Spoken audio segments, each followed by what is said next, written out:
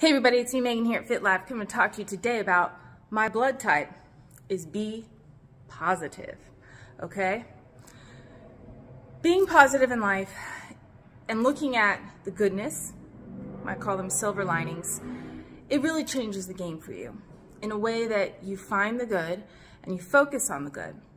And then the hard stuff that comes along the way, you can actually kind of be thankful for and grateful for, because you're like, it just makes it in a way that you're like, it could have been worse.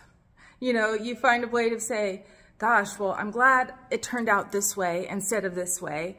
It's just a better way of thinking. When you focus on the bad, I do feel that you attract the bad. And so I just always continue and pray for what God wants for me. And that's what's meant for me.